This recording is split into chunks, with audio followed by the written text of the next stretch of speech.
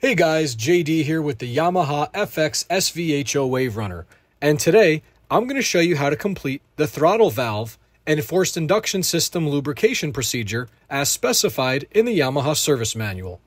Note that Yamaha recommends completing this at least once every 12 months. However, riding in saltwater, I personally am going to conduct this procedure on a regular basis.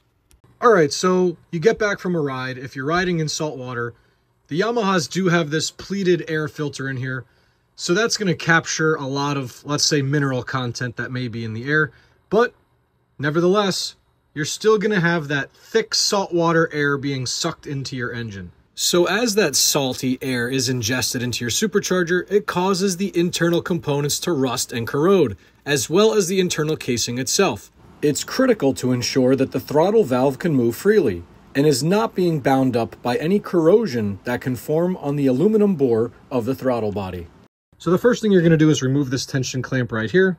Alright, so once you have that breather hose out of the way, you're going to want to get your anti-corrosive lubricant ready. This is Lear Corrosion Block Spray. I use this to fog the supercharger on my Kawasaki Ultra 310. This is an incredible marine product. Let me be crystal clear here. You don't want to use a thicker fogging oil for this procedure.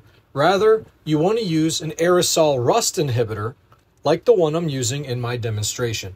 This is what's specified by the Yamaha service manual. In order to disperse the rust inhibiting lubricant throughout the intake tract, the engine must be running. Remember to start the engine before connecting the water hose. Alright, so I've got my flush fitting connected here. I've got the hose ready. And we're going to go ahead and fire up the engine, and then we're going to connect the water supply. All right, so now let's fire up the ski.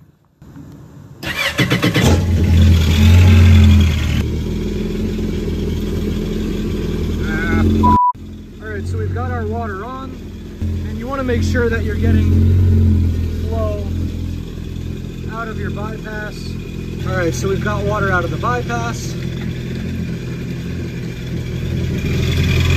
So with this breather removed and the engine running,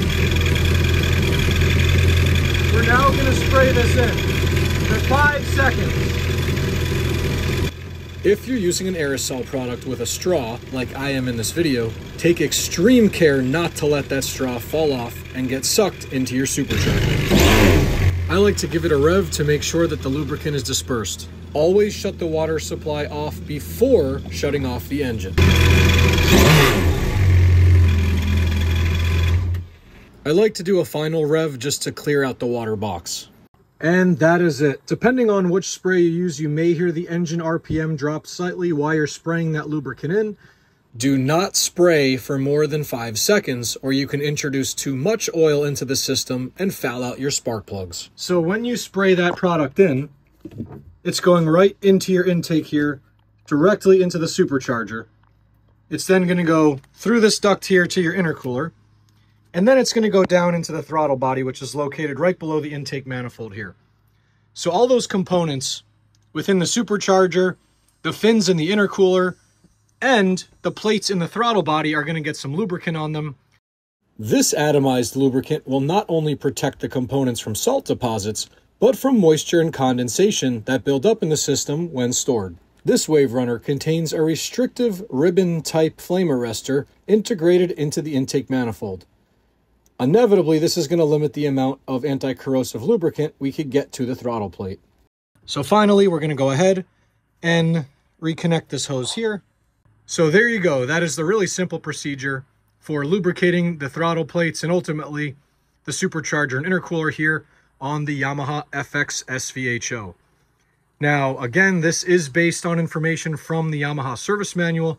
I will be doing this on my personal ski because it is part of the recommended maintenance. Well, I hope this video was helpful. Thanks for watching only on JD's Water World. If you enjoyed this video, hit the like button and subscribe for more exclusive jet ski content only on JD's Water World.